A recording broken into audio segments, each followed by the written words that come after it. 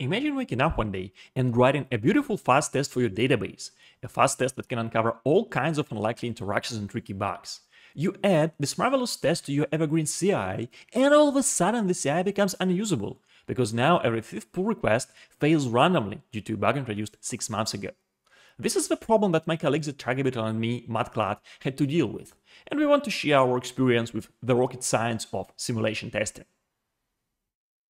As far as this talk is concerned, coverage-guided fuzzing, property-based testing, and deterministic simulation testing are all just different names for the same thing, and I'll be using the terms interchangeably. I also assume that you already know these techniques and won't be explaining them. I also assume that you're already following the non-rocket science rule of software engineering. Your CI system advances the tip of the main branch to a new commit hash only when that specific hash passed all the tests. The problem is connecting the two together. Because deterministic simulation testing takes time to discover failures, it is a poor fit for GitHub Actions-shaped CI pipeline that simply gates pull requests before they get into main. A new kind of infrastructure is needed. This is the key insight.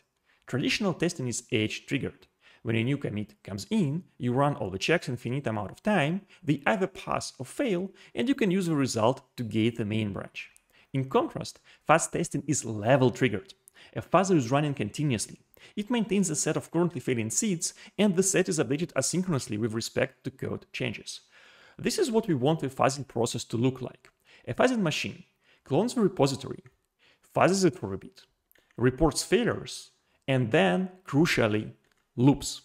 If a main branch is quiescent, the fuzzing is concentrated on a single commit, fuzzing it again and again and again.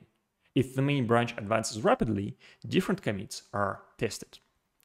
Before fleshing out the code for the loop, let's apply data-oriented design principles and think about the shape of data produced by the fuzzing process. We are storing a list of failing seeds. Each record is a commit hash to identify the code and a specific fuzzer input. Normally, fuzzer input is a large string of random bytes, but I suggest using a U64 PRNG seed instead. A short, copy-pastable seed is easy to DM to your colleague, and this is relatively more important than minimization. To make the record more useful, let's add some metadata. First, commit timestamp can be taken directly from Git. It is stable and reproducible. It is used to discard records for old commits.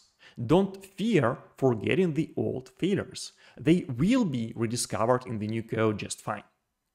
Then, the branch name is useful when you test pull requests in addition to main. The command line is interesting. Strictly speaking, it is redundant and can be derived from the name of the fuzzer and the seed. But for the user experience, it is critical that you don't have to piece together the command line yourself and can just copy-paste a reproducible one-liner. Next, we record the start and end times of a particular seed run. This serves two purposes. First, you can check that your fuzzers have been running recently. Second, this allows for coarse-grained minimization. Seeds that failed faster are simpler. Finally, we want to record some passing seeds as well. No failures and 10 successes is different from no failures and a million of successes. Recording every successful seed is redundant, so we allow OK records to stand for a count of other OKs. Putting everything together, we get the following seed record. That's real production code. Our state is then a list of such records. Now, we can implement a natural merge operation on two lists of records, which keeps the most interesting seeds and discards redundant and obsolete ones. It can be implemented as a one-pass sort, merge, and deduplicate algorithm, like the one in LSM compaction. Here are the rules for merging. Keep only the latest and commit timestamps. For each commit fuzzer pair, keep at most m seeds. Prefer failures to successes, prefer fast failures, and merge successes by adding their counts together. Note that the total amount of seeds we keep is bounded by a constant, which is actually pretty nice. Still, we record a lot of seeds, and it is helpful to summarize the most important one for the human. Such a summary can be concisely represented by a single HTML table. We can see here one record per fuzzer and pull request pair. Successes are green. Failures are red. Note the copy-pastable command line, which helps debugging the failures. The source code for this visualization lives in the main repository and is easily hackable. It is deployed as a simple static page. Now that we know what the data are and how to usefully show them to a human, let's generate some seeds. This is our rough idea for the fuzzing loop again. The reality will be more complex. We want to cache compiled code, we want to fetch new pull requests, and we want to do that fancy merging of seeds. This code will change a lot, and redeploying it on fuzzing machines every time will be a pain. We solve the redeployment problem using a pattern from the Erlang language, the universal server. Here it is. The current torch straight continuous fuzzing, the cfo.zig, is a part of the main repository. We don't deploy this code directly. Instead, we deploy a seed script that clones the repo, runs the CFO for 30 minutes, and loops. When we update the orchestration logic, it is automatically redeployed within 30 minutes to all the servers. Two things to note. First, POSIX process management API is bad, so you'll need to use unshare to prevent leaking processes. Second, transient network failures are a thing, so you need to retry, but only after a delay. So, what is the actual continuous fuzzing orchestration logic? It is simple, just a bunch of independent concurrent loops. Every 10 minutes, we check for new fuzzing tasks by fetching the main branch and any open pull requests. Every second, we start new fuzzing processes until the CPU is fully saturated. Likewise, every second, we reap finished fuzzers and add their seeds to the in-memory list. And every 5 minutes, we merge the local list of seeds with the remote one and upload the new results. The fun thing here is that no async programming is necessary. A simple polling loop that ticks every second does the job fine.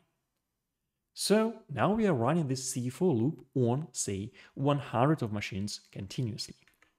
We need some sort of a distributed database to hold the discovered seeds. Can you guess the name of the database? My favorite database, apart from TigerBeetle, is JSON Mutex DB. So I use a distributed OCC version of it, a JSON file in a Git repository. We already have to use Git to fetch the code, so we might as well reuse it as our database client. The logic is simple. Clone the database repository, merge in the new seeds, commit the result, and retry in case of a merge conflict. And that's basically it. Let's put everything together. Long-running, randomized testing is fundamentally level triggered. The state of a fuzzing is a set of commit hash seed pairs which identifies failures for recent commits. This set can be conveniently stored in a JSON file in an auxiliary Git repository. A bunch of continuously running fuzzing machines populates the set with seeds they discover. The logic for everything from working with Git JSON DB to weighing the fuzzers against each other is specified in the main repository as well. Worker machines then run an auto-update loop. Visualization for the set of seeds is a simple single-file HTML app with a smidgen of JavaScript, which is also conveniently stored in the main repository and deployed as a static website. Once you have a similar infrastructure in place, you might make a reasonable progress towards the law of zero, the actual goal here, having no known fuzz failures. That is still going to be very, very hard, and it will take years. So good luck, and thank you for watching. Have success with your fuzzing.